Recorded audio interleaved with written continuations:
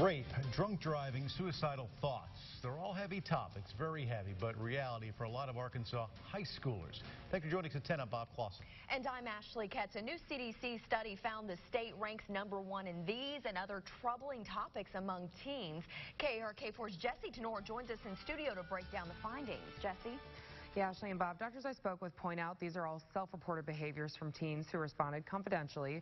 So some of these numbers here may be a little inflated, but together they call the results overwhelming, showing the state has a lot of work to do.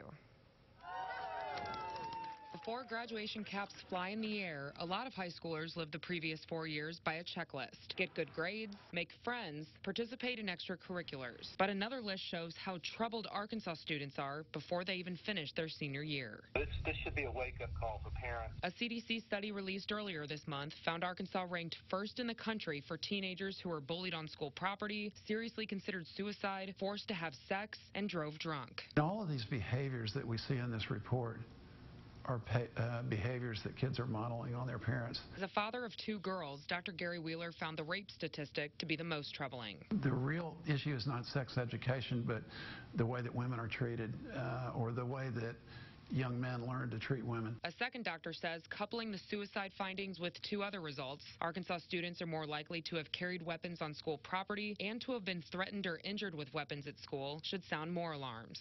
This looks to me like we could be sitting on another explosive school situation. The question remains what to do next. Something these doctors can't find a single cure for. We know what the big challenges are, but we're still struggling, I think, to find the solutions to move Arkansas forward. Arkansas students also ranked first in obesity, asthma, and sports-related concussions.